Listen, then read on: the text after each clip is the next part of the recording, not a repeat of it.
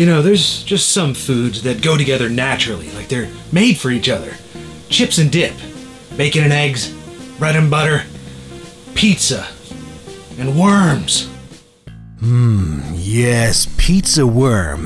This is a freeware game from 1994 developed by Sami Lehtinen from Finland and released under the name Zorlim Software.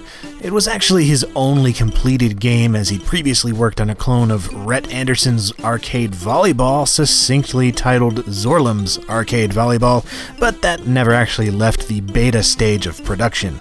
Pizza Worm, however, left all kinds of stages of production, and was actually updated as recently as 2007. Not sure if it's official or not, but there is definitely a version from then that is a little more improved. It's pretty much a Snake clone, before Snake was even a thing, so I guess more accurately you could call it a Nibbles clone, and by that I mean you're a snake, or rather a green worm in this case, that goes around eating things and getting longer with each thing eaten. If you run into something that isn't food, you scream and it's game over, in quite the spectacularly bloody fashion. Or maybe it's pizza sauce, but you know, that's boring. I always liked thinking of it as blood and gore, because I was a teenager when I played this.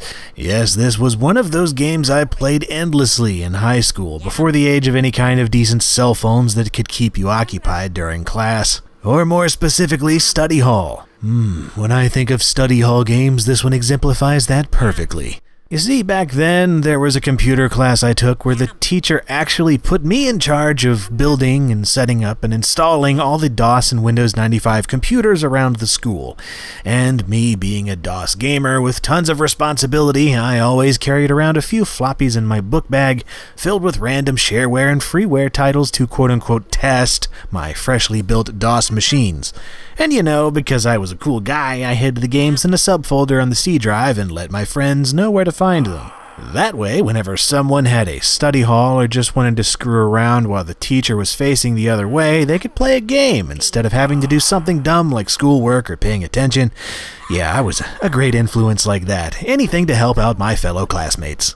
Anyway, Pizza Worm was one of those games that I always installed on those machines, and there's a good reason for that. It's freaking pizza freaking worm. You're a worm that eats pizza and explodes in a gory mess when he dies. What else do you need? You don't need. But even still, there's more. I mean, he even has things to say when he partakes of a pie, which is really a step beyond for a Nibbles clone. Yum.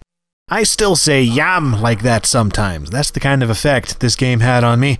It also made me appreciate turning in circles, because you can turn in circles in this game, and that's kind of amazing. Like, how many other games like this can you just change directions in any which way and not have to rely on 90-degree angles? I wasn't aware of any back then, that's for sure, and as such, it changed my life.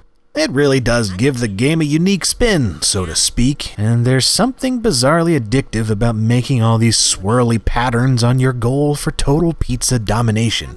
And if you wanted to, you could even play against a friend, which meant you could play against a friend, and that is quite friendly. But I never did that because my friends wanted to play it all alone, because they hogged the computers that I so graciously built and installed games on them. That's high school for you. But, you know, whatever, Pizza Worm is lovely. I like this game because, man, I just do. I can't tell you why. Maybe it's the silly Zorlim's Pizzeria in the background. I always wondered what the heck is on those menus. Things for worms to eat? You know, like dirt? Maybe apples? Oh no, I guess not. Apparently, pizza. Worms like pizza. Who knew? I know now. I've always known because of Pizza Worm.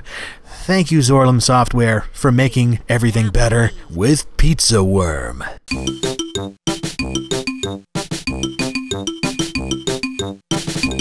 Want more worms in your videos? Or references to things in high school that don't matter? Well, there's more videos here that probably don't have either one of those, but you can still watch them, or you can just subscribe. And as always, thanks for watching.